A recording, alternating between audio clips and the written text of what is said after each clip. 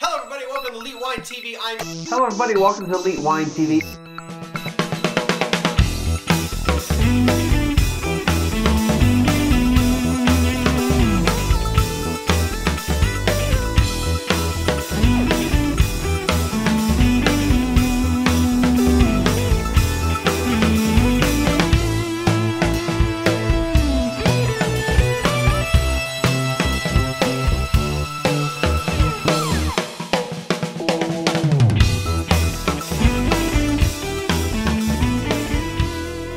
Welcome to Elite Wine TV. I'm your host, Mark Fusco, here for another episode of the show, and a few things are going on here today. I should have set that up a little bit better. Got a new camera light, or not new, I got a camera light. Not sure how effective it's going to be, because when you look at, when I turned it on, it doesn't really feel like it illuminates much, but it is kind of bright when I'm looking at it, so we'll see how that operates. A few other things. Before we get into the wines, I want to show this little thing. This is why you get a wireless microphone. Alright, so this is the grape varietal table, or the wine grape varietal table from DeLong. If you look at my website, you know the website, right? Everyone goes to it instead of sitting on their couch watching on TiVo. If you go to the website, my website, click on the little link about DeLong, it'll take you to their website. You can purchase that. What you'll get is you have two things you can get. You can just get the varietal chart, or you can get like the deluxe thing. Comes with the table here with the little grape guide. It's pretty cool. Just gives you each of the grapes, and also has a few other informational things in here.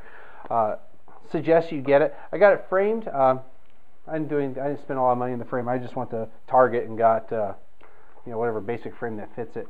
The other thing I did was to help me with all these reviews, and if I go out somewhere to do review, is I went ahead and got their little wine notes thing.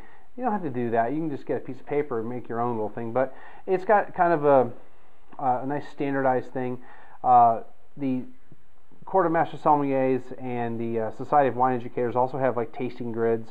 Hopefully when I get the database up and running on the website, it'll be very much like what's going on. And this is also to kind of give me some records and get my database back on track. I'm also putting everything into the iPhone. I'm using an application called Bento for the Mac. It's their kind of consumer grade database program. So trying to get back into doing that. So some things here, and then when you buy the little wine notebook, you get a little chart here. It's kind of like the aroma wheel, but a little bit different. They claim it's better. I didn't buy it because they said it was better than the aroma wheel, but anyway, so I got all this, and we're going to do some wines today. So let's hop right into it, because I've spent a lot of time talking about all this stuff, and boom, let's get right into the wine here. Alright, so you can already see what we're going to do here. Let's just go ahead and get a little closer up of this. We've got the 2010 Yellow Tail, yes, Yellow Tail, the wine that really kind of put Australia on the map for the average wine drinker, okay? But they're 2010 Riesling, and that's why I bought it. Riesling, I'm like, okay, they've really expanded their lineup. I mean, I liked Yellow Tail. I don't think it's a bad grape. But what I used to have all the time was a Shiraz Cabernet. You know why? Because it had a purple label. I like purple. I used to like that, and I would sometimes get the Shiraz Grenache. The other things I didn't really buy much of, just because, I don't know, at the time I was really getting into wine and drinking Yellow Tail because it was cheap. By the way, $4.97 at H-E-B. That's why I bought it all the time, because I get it for $4 to $6. Those are, and just this plain Shiraz. I mean, those are the varietals I kind of keyed in on. I mean, as you've watched for a while, Chardonnays, I don't do a lot of Chardonnays. It's not that I don't like them, it's just not a favorite varietal. Cabernet Sauvignons, I do tend to do a decent amount of them just because they're out there. But again, it's not my favorite varietal. Again, nothing wrong with it. Shiraz is, kind of that varietal that I kind of fell in love with along with Zinfandel. They just have something different about them, and I guess is what it is, the difference, the thing that's not everybody, you know, keyed in on. Now, of course, you know, Zinfandel's become big, Shiraz has become big, but when I first started really getting into it, it was like those extra varietals that nobody talked about. All right, so let's get into the wine. You know, typical color, it's kind of straw color. It's not really, it's not really intense. I mean, it is a Riesling. It's not going to be a really deep color on the when you're looking at it, though it also shouldn't be like really watery thin. But I would call it kind of straw yellow. I mean, you're not going to be able to tell the actual color that I'm seeing here. Plus, I'm looking at it, you know, okay, this is yellow, this is red. You know, I don't really have anything white to put this under, so we're just kind of going to go with it. The curtains behind here are kind of yellowish, so it's all going to have a yellow tint anyway. All right, so and it's clear, which it should be. Most wines you're going to have are clear. So let's just circle my things, okay? It's color depth. I'm going to say it's medium. I'm going to say it's straw yellow, and I'm going to say it's clear. Aroma intensity. This is also practice for when I start doing blind tasting soon.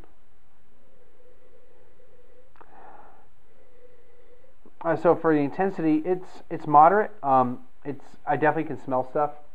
It's not powerful, or they call aromatic. I mean, it could be aromatic, could be kind of that moderate aromatic. Now, what do I get off the nose? They talk about development. Well, I know this is young wine. I know the vintage, it's young, so that's already there. All right, so aromas.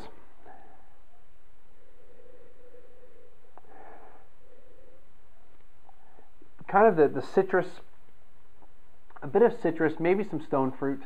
And if you don't know what stone fruit is, that's things like apricots and nectarines, not nectarines, nectarines, apricots, that type of stuff, because they have a big stone seed in them. That's what a stone fruit is. So I get that type of citrus, stone fruit type of thing. Maybe a bit of peach. Let's see what they say. Hints of orange blossom that linger on the finish. Yeah. Okay. Let's taste it, see how it is.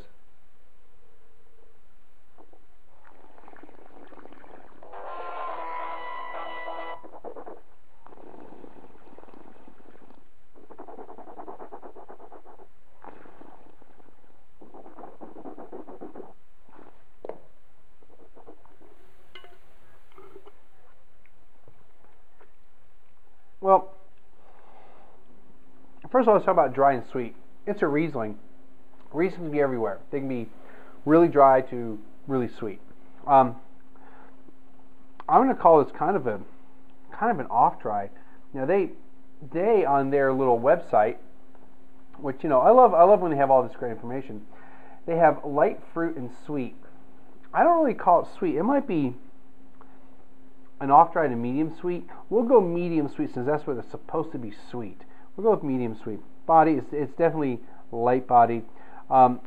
Acid. It's got a little bit of acidity, but it's not really, I'm going to call it flabby, to be honest.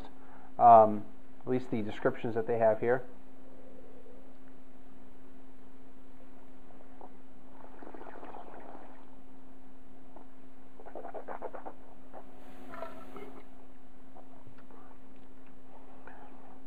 Of course, no tannins.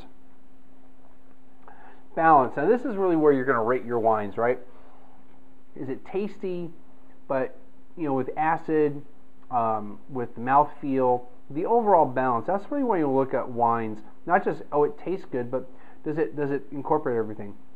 I'm going to say the balance is, it's just kind of there. It's not like a well balanced wine, but it's not like disjointed. So I'm going to say fair. It's not unbalanced, it's not good. I mean, they only have three, there's only three things here to choose from. Flavor intensity is moderate. And the flavors,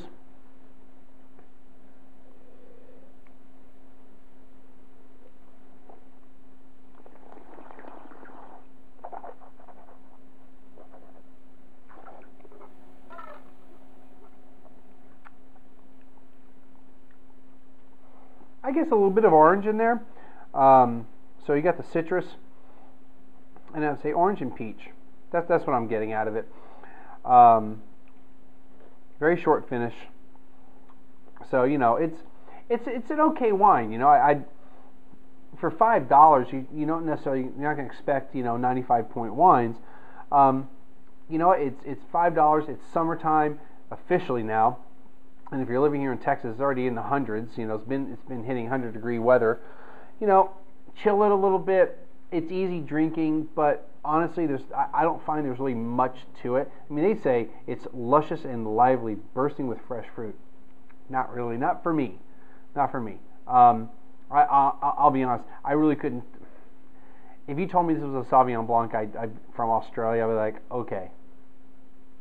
I don't feel like it's got anything that's, other than the fact that it doesn't have more of a lemon lime taste to it, like a Sauvignon Blanc would. It's got more of the stone fruit. I would just think it would be just kind of an ordinary Sauvignon Blanc. Score-wise, I don't know. I'd give it an 82. I mean, it's not a bad wine, and for $5, you're not going to go wrong buying it. But yeah, if you're out there and you need something cool and refreshing, but you're not really worried about flavors, go ahead and buy it. It's cheap. But I think there's a lot more on the market out there for Rieslings that are probably a couple dollars more that you could get that are going to be a better wine for you. All right, so that's going to do it for today's show. I'm trying to wrap it up real quick. Make sure you visit the website. If you're not someone that's going to the website, you're going to see over here on the, to your perspective, the right-hand side, we got the donate button. Send me to France. Well, I'm going, but help with the expense of that. It's going to be an expensive trip. You can donate, do a one-time donation. You can also do a recurring donation, $5 a month. That's half a bottle of wine, or one of these bottles of wine. And of course, there's other ads in there. Check them out. If you haven't been checking it out recently, if you didn't watch the last 3 episodes with Fall Creek Vineyards, please watch them. I know they're 30 minutes long. Can be a little bit long. Find some time to relax. Pop it on your iPhone or iPod. Relax on the couch, on the laptop, or send it through to your whichever device you have that's connected to your TV. If you've got an Xbox or you got a PlayStation or you got your Apple TV or anything else, or you have a Roku or TiVo, you can seek them out. Plus, some of the other TV manufacturers, I'm all distributing to that stuff. So look for it. You're watching your couch, but come back to the website to leave comments and contact me and other kinds of stuff. Anyway, we'll see everybody again next time.